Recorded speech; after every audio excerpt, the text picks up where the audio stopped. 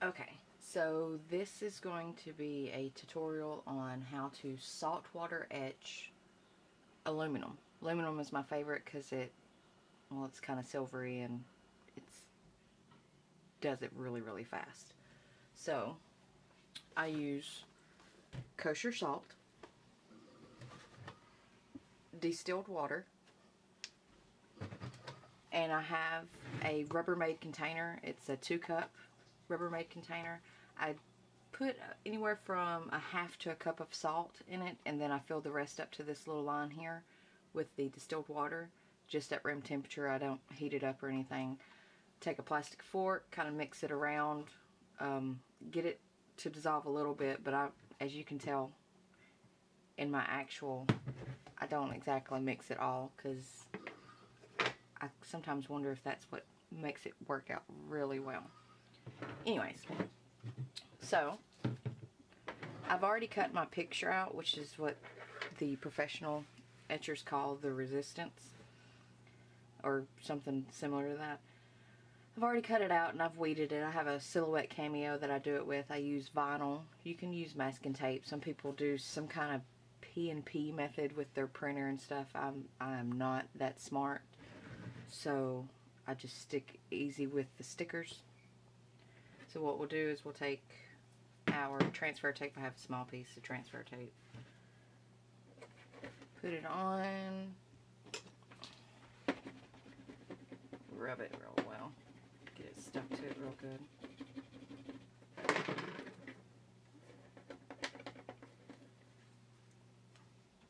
Of course it doesn't want to come off. Peel it off. It's just like a sticker. Find our placement. And this is aluminum, by the way. Stick it on, rub it real well. Then we'll peel it off. See how it's stuck on there nice and well.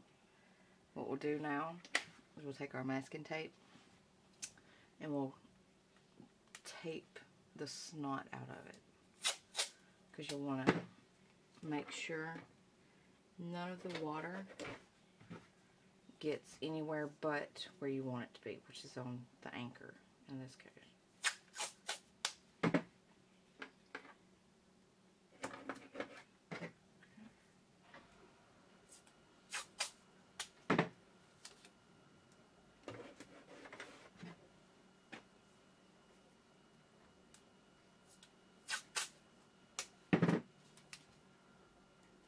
Always just kind of make it a house. I don't know exactly what you would call what I'm doing with the tape there. Just make sure it goes all the way around it like that. Now I take some, this is copper electrical wire. It's like a 12 gauge. It's hard as crap to bend. But I did a little swirl on it just because, well, I'm swirly like that. And you'll put it on the back and then tape around. Make sure it has a good connection to the metal and the wire. Bring your tape all the way around. Get it nice and tight so that way it's like waterproof, because it's hard to keep it from doing any kind of marring or discoloration on the back of the metal. But, you know, try your hardest, because when the piece flips over you don't want it to look nasty, and it'll look nasty if you're not careful. So you'll end up with a lollipop kind of shape. What I use on the other side for my negative, again, I don't know the fancy term for it. I just have a piece of copper plumbing pipe that I had sawed in half to make some keychains for a lady out of, and I had some left over, and I thought, hey, well, you know, that'll work out real well. So I'll attach it. And this, I got at Radio Shack, which sucks now since Radio Shacks for the most part have closed down everywhere. But this is just a D battery holder. And I've got a D battery here. I've had the same battery for over a year, and it's worked just fine. I haven't had any issues with it. That being said, I probably will today. And then I had soldered on some connections for alligator clips. just to make the connecting to and from just easier, more flowy. So take it and just stick it off in the water. It's usually best. I probably should actually add more water. Actually, I'm going to add some more water because I like to keep it closer to that top. I'll just throw some more water in there. See how nasty that stuff is. It's gross. And I'll just take my nasty little fork that I use, stir it up a little bit. That's why I called it my nasty little fork. It's gross. Okay. And then we'll connect my piece to be etched. Set it in there. It should start bubbling here in just a second. If it doesn't, check your connections.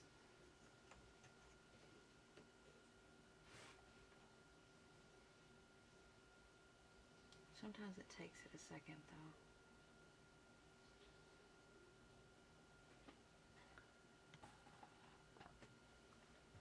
And well, of course, it's causing me issues, so I'm going to check on and make sure my battery is okay, because it's still not doing what it's supposed to be doing. So take the battery out. I'm going to put another battery in.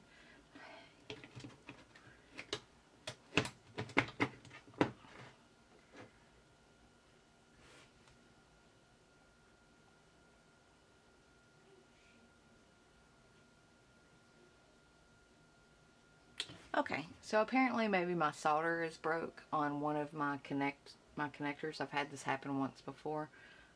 So I'm going to grab my other setup that I have. It's not your typical setup. It's definitely redneck, but it more than works. And it actually, my piece will come out a lot quicker because it's a lot bigger battery. But typically with the D cell battery, I would leave the aluminum in for 15 to 20 minutes. You can literally just take it out and see, because as the aluminum is etched, it'll start turning dark where your little picture is. So let me grab my redneck battery. Hang on.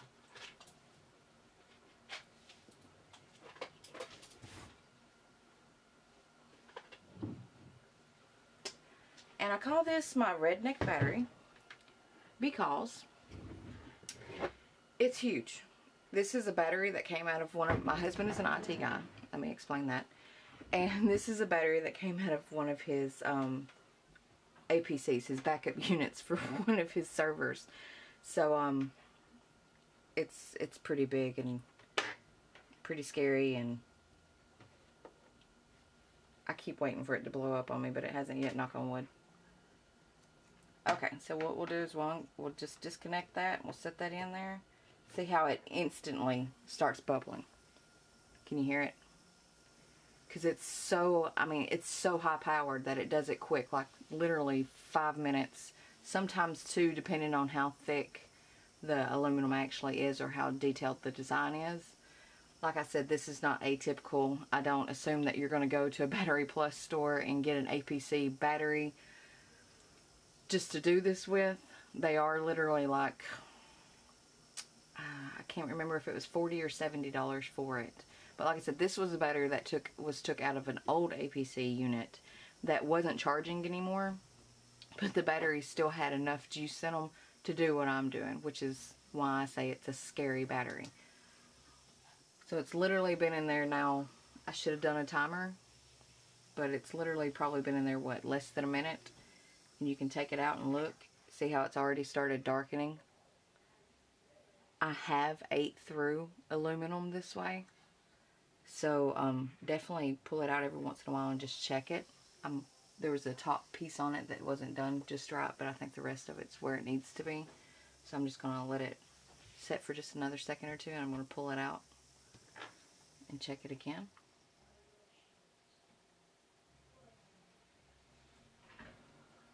Just a few more, a bit.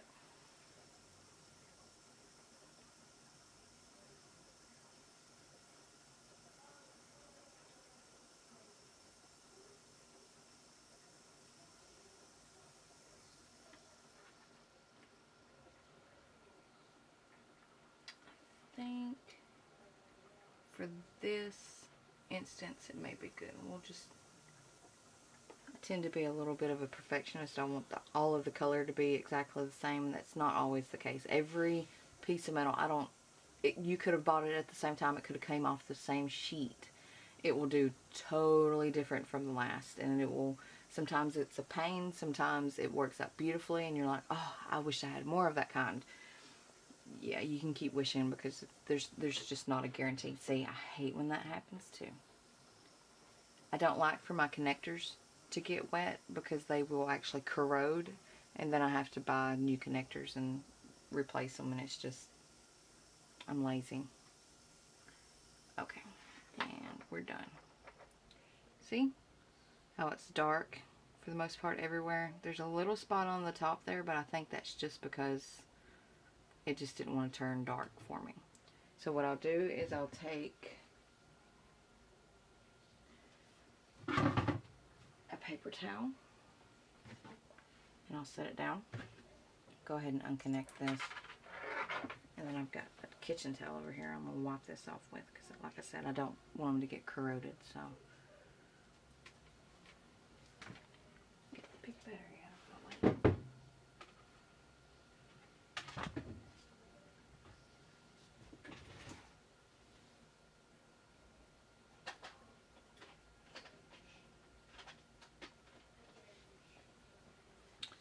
Okay, my lid.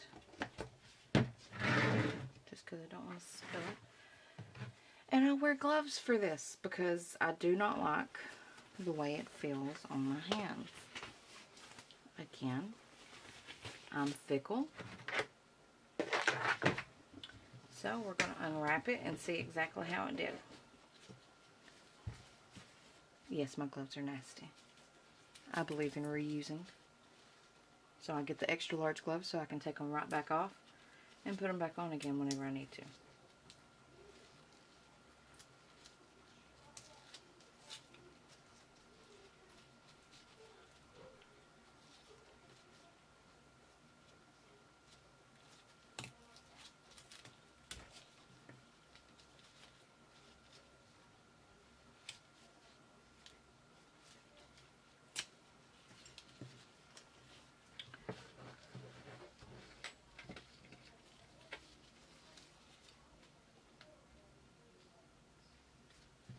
And see how we're etched in there real nice and the camera's not in focus.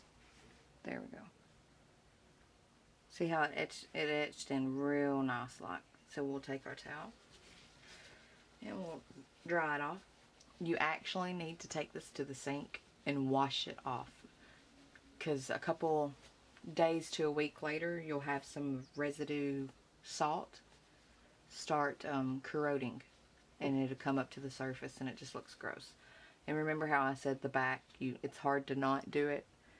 Let me get it in focus, I'm sorry. See how it kind of discolorates the back a little. I didn't exactly get the tape water safe, so that's just something you'll have to deal with if that happens. And I haven't had any complaints on it, but you know, there's always that one. So also what I do is, because it just does like a slight gray tint into the etch, I'll take a Sharpie or some paint, the oil-based paint from Sharpie, and I'll color it in, and then I'll just clean it up with my steel wool. I use Lord help, what is it? I think it's the 4000, or no, the 000 steel wool, the extra fine. But I use it for all of my pieces because I've been told I have a rustic look.